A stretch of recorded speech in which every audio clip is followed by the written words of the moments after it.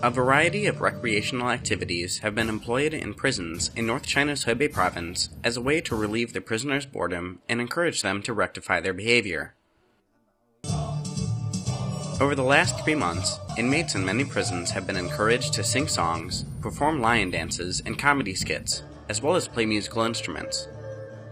Li Qi and his cellmate Zhao Shuai co-wrote and performed a crosstalk skit titled Repented.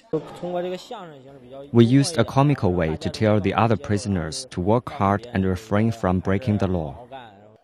The inmates are also encouraged to practice calligraphy and painting, as well as create handmade items.